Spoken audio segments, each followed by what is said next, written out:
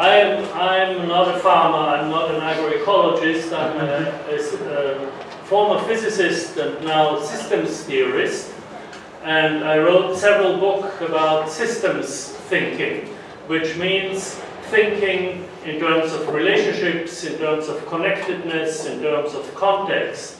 My last book is called The Systems View of Life. I wrote it together with an Italian biologist, Pierluigi Luisi, and it was just published by Cambridge University Press. And this is a view of life based on relationships, self-organization, complexity, evolution, and so on. And we apply this to discuss the major problems of our time, because the major problems of our time are systemic problems. They are all interconnected. They cannot be solved in isolation. What we need is systemic solutions, which are typical solutions that solve several problems at the same time.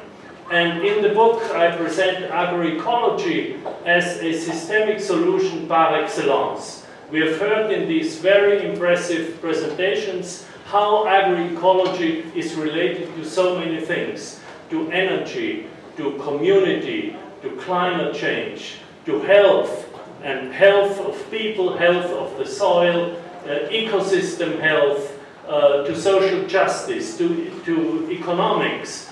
And why is agroecology and food in general related to so many things? Well, food is at the very center of life.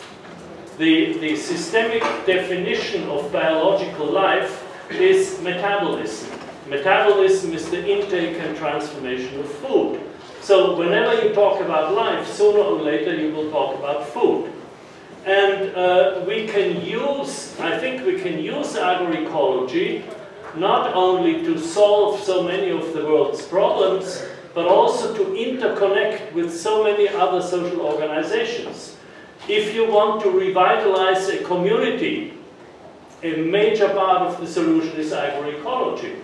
If you want a healthier economy, agroecology. If you want, of course, healthy food, healthy people, healthy soil, but also if you want to fight climate change, agroecology is the only method that is able to draw down CO2 from the atmosphere. No other technology can do that. So obviously, you know, it's an important tool in fighting climate change.